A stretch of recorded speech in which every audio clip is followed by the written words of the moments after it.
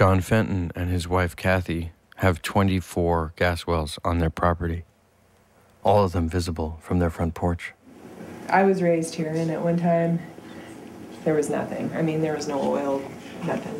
Now you have everywhere you can see. Everywhere you can see. Yeah, and like we can really sell this place with the water situation, and, well, look at it. We don't own our mineral rights.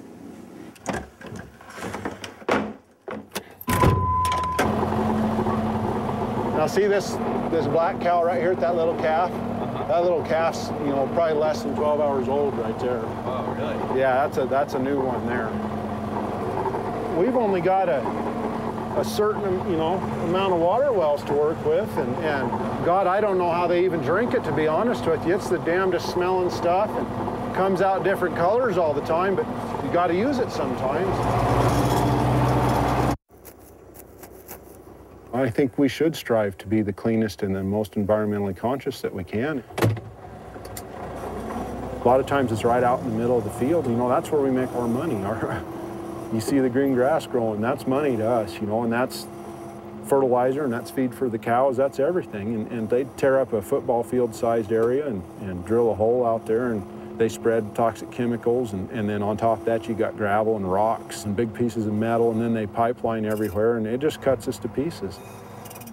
There's no rhyme or reason to how they do things out here. They do it different on every hole.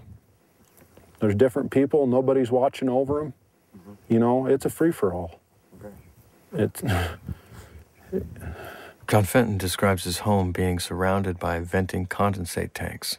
At times, the fumes from the condensate tanks are so strong, they surround the house in a cloud of toxic vapor. And you can come out here when the sun's coming up, and the air is just brown. The first 100, 200 feet of air is like a brown blanket laying over the top of everything. And, not only are all the animals in there breathing it and absorbing it through their skin, but all the people are too. Kathy and her mother-in-law, who lives right down the road, suffers from headaches, dizziness, and a loss of smell and taste. It's going to be, I know they say you have to let them drill, you got to come to a compromise. We already know that. We've already compromised as much as we can compromise. If they do any more drilling out here, it's just going to force people, it's going to force us out of business off our land. The less people they have to deal with out here, the more they can drill. But they can drill whether we like it or not. It doesn't seem to matter that we're affected. Humans are being affected. If I'd known what it was going to be like, I don't know that I'd brought my family here. I hate to say that because, some people might see this and wonder how I could like this, but this is my way of life. My father and my grandfather were the old-time cowboys, and my grandfather on my mom's side, they were farmers in Nebraska. This is my family heritage, and my wife's, this is their family farm, We're proud of this, but by God, if your way of life is being besieged and your health is under attack, I don't know what else you can do. I don't know where the hell I'd go, though. Where else can I go? This is happening everywhere. That's the biggest thing I want people to know is you're not alone if this is happening to you, because I'm in the same boat you are. And what we need to do is we need to get together and we need to stand up and we need to speak with a unified voice and we need to stand up to these assholes.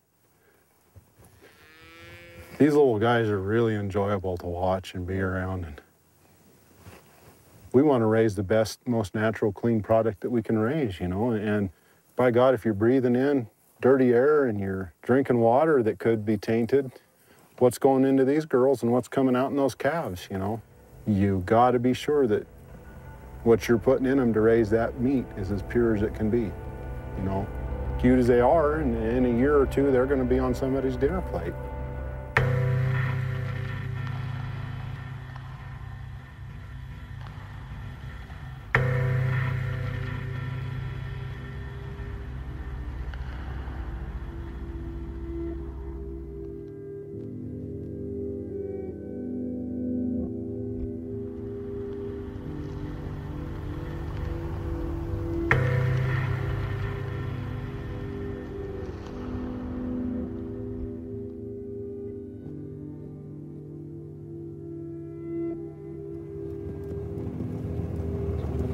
And actually, this next well we're coming up on here was probably one of the worst ones for Kathy and I. It was a neat little secluded spot. You could go have a picnic, you know, if we wanted to come back and just talk, and where nobody knew where we were at. It was right here, and it was all these cool looking kind of rock formations out here, and it was just gone. Everybody kind of has one of those, and ours is under a dozer, you know, it just disappeared. It took them one day and it was gone. You couldn't recognize it anymore. It's amazing that what took Mother Nature millions of years to build can be destroyed in a few hours with a piece of heavy machinery.